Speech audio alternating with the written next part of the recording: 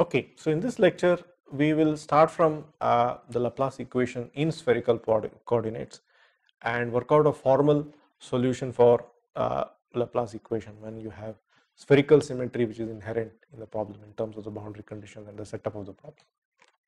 Okay, so the starting point is the Laplace equation in spherical coordinates. We have already worked out this form. So del squared u is really 1 over r squared dou by dou r squared dou u by dou r plus 1 over r squared sin theta dou by dou theta of sin theta times dou u by dou theta plus 1 over r squared sin squared phi dou squared u by dou phi squared. This must be equal to 0. That's the Laplace equation, and of course we will make use of the method of separation of variables. We look for solutions of this form: u of r comma theta comma phi is equal to r of r times y of theta comma phi. Well, let's write it as y of theta comma phi at this point. Then we will see that we will do a second round of separation of variables.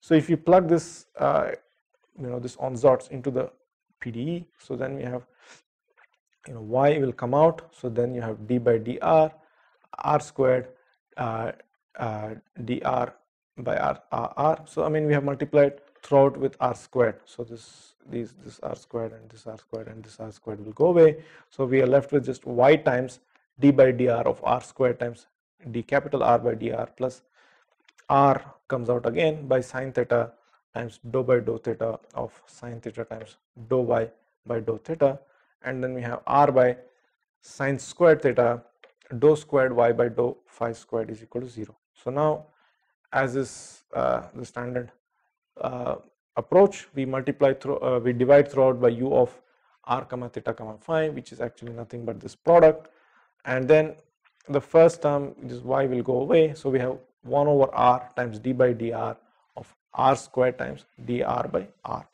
which is equal to minus 1 over sin theta times 1 over y remains here, r cancels and you just have 1 over y. Then you have dou by dou theta of sin theta times dou y by dou theta plus 1 over sin theta dou squared y by dou phi squared. That's what remains in the numerator, and this, the left hand side is a pure function of r alone, and right hand side has no dependence on r, explicit dependence. It's a function of theta and phi, and therefore if both of these have to be equal for all values of theta, phi and r, the only way that can happen is if both of them are separately equal to a constant, and that constant, it's useful to write it as this product L times L plus 1. We will see how this makes sense in a moment, but at this point it's completely general, it's a constant.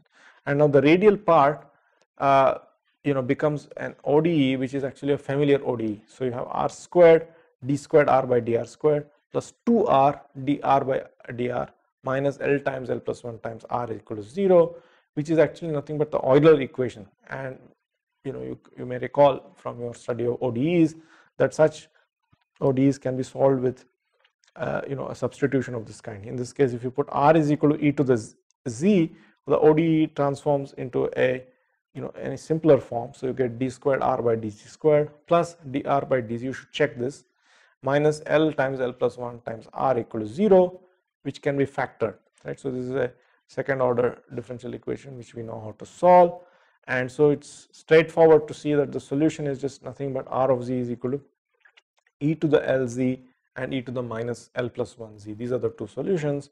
In terms of the original coordinates, we have r of r has this general solution, some constant times r to the L plus some other constant divided by r to the L plus 1, right? So the radial part is straightforward enough. The angular part has both theta and phi, so we have to do another round of separation of variables, and so we make the onsorts y of theta comma phi is some capital theta of theta times capital phi of phi, and so the angular PDE now becomes and then we divide throughout by theta times phi and separate the stuff which is purely a function of theta and stuff which is purely a function of phi. So we get sin theta divided by capital theta times d by d theta of sin theta times d capital theta by d theta plus L into L plus 1 times sin squared of theta. You should check this. This is equal to minus 1 over capital phi d squared phi by d phi squared.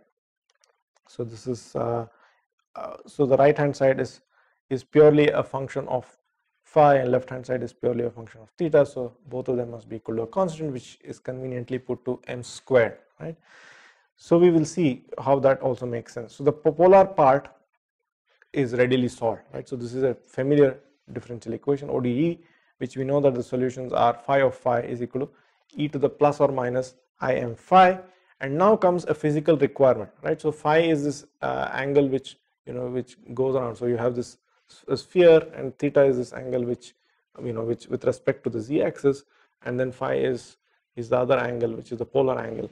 And so the physical requirement that if you go around this circle and come back to where you started, the solution should remain unchanged. So the physical requirement that this phi of the small phi plus 2 pi, when you make an addition by 2 pi, there should be no change, immediately forces these m's to take integer values. So phi, we are going to work with these solutions, phi m of phi, and it's customary to choose this normalization. So 1 over square root of 2 pi e to the m phi, where m is allowed to take all integer values, positive, negative, and 0.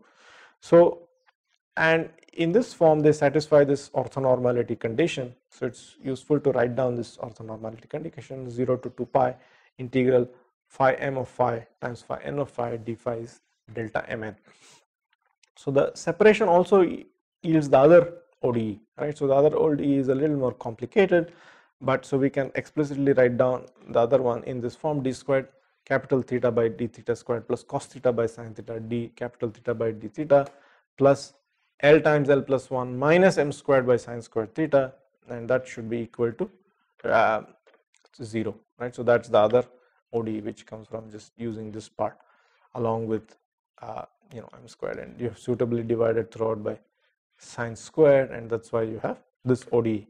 Now this is also a well-known ODE, and its form becomes even more apparent if we make the substitution x equal to cos theta and then work out this algebra, and then you'll see that this can be written in this form, which is called the associated Legendre equation, right? So the case m equal to 0 we have also studied in some detail, and so that's of particular interest in a lot of physical situations where you also have azimuthal symmetry, where the solution is going to be independent of the angle phi. And so in this case, so actually when you put m equal to 0, right, so I mean it's a more general ODE, and you'll have solutions which are there are so well studied solutions available even for m non-zero, but the case m equal to 0, let's look at that particular case in some more detail. And you have, when m equal to 0, we get this differential equation which we have studied in some detail. That's the Legendre equation, and which has polynomial solutions when L is a positive integer, right? So I mean in general, L, even for non-integer values of L, this is an ODE which can be solved, but that's going to give you unphysical solutions. We're not going to get into the details of what happens there, but I mean there are solutions available, right? So if you cannot find closed form solutions, you can look for series solutions and so on. But the point is that these solutions are going to be unphysical, and so we will work with positive integer values of L, and which is solved with the aid of polynomials, right? So in general, the solutions are not going to be polynomials, but polynomial solutions appear automatically when you choose L into L to be a positive integer, right? So there is also going to be a non-polynomial solution which again is discarded, right? So but the polynomial solution is of this kind, right? So we have studied this in some detail, so you can go back and check those earlier lectures on orthogonal polynomials, and here we will directly work with the solution, right? So this differential equation has this solution theta of theta is equal to PL of cos theta, right? So it's PL of x, but x is cos theta, so we have PL of x, PL of cos theta as the solution for our theta of theta. And so we have seen that this PL of x can be written in terms of the Rodriguez formula, right? So 1 over 2 to the L factorial, the Lth derivative of x squared minus 1 to the power L. So indeed, L in this form definitely must be a positive integer. And so the general solution, therefore, for problems with azimuthal symmetry can be written down in terms of this infinite series. So you have u of r comma theta, so there's no dependence on phi, summation over L going from 0 to infinity. The radial part has this both r to the L and 1 over r to the L plus 1. So AL r to the L plus BL divided by r to the L plus 1 times Legendre polynomial of cosine of theta, right? So we will, when confronted with problems with azimuthal symmetry, we will just directly take this as our onsorts and try to work out these coefficients. So, right, AL and BL are of course coefficients which have to be determined from the specifics of the problem, from the boundary conditions involved, and so we will just take this solution as a given for such problems and then work out the details of AL and BL, right? So that we will look at some examples ahead, but in this lecture we have covered sort of the general theory for problems with spherical symmetry. Thank you.